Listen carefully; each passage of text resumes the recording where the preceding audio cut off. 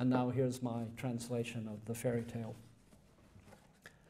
One autumn, the great king Charlemagne was hunting in the woods of Germany when he came upon a great stag whose rack of antlers would grace an emperor's hall.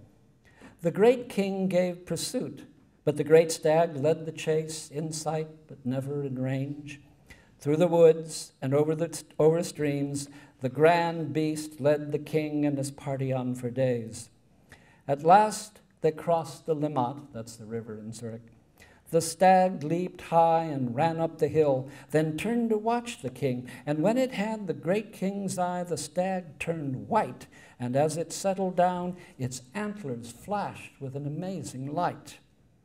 The king gave up the hunt, but searched instead for folk who knew the story of the place. But all who lived there knew it was the spot where the cruel and ignorant Romans unknowingly anointed the earth with the sacred blood of the severed heads of the saints, bright Felix, deep Regula, and counseling Exporantius. And so the king decreed a church be built upon the place the stag had come to rest. In spring, the work began, and the king came himself from time to time to oversee the work and give out judgments for the folk. To ensure that justice would be heeded, the great king set up a column and bell on the very spot of the martyrdom, and decreed that whoever in his realm was in need of justice should ring the bell, and the king's righteousness would be summoned. One day, when the king sat down to his meal, the bell began to ring. The tired king went on with his meal, but sent a servant to see who at day's end would ring the bell. The servant returned and said that no one was standing by the column and the bell. But then again, the bell began to sound. So the king advised the servant to wait and watch to see who came to pull the rope.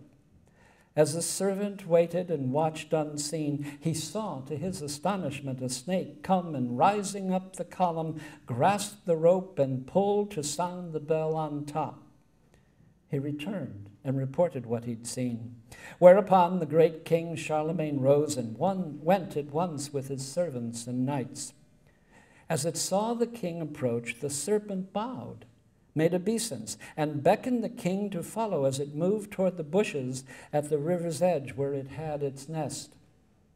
There at the bank of the Limmat, the snake showed the king its nest with its 3 eggs. But upon its nest a poisoned toad had come to brood upon the offspring of the snake.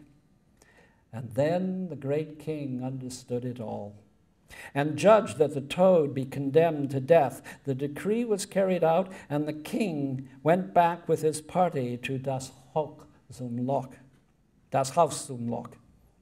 3 days later, when the king was dining with his retinue, the glad serpent crept into the hall, bowed before the knowing king and startled gathering, then wound itself around the table's leg and crept to the place of Charlemagne. There the serpent rose up and dropped the golden and bejeweled ring into the cup of the wise Charlemagne. The serpent bowed and glided silently away under each one's astonished gaze.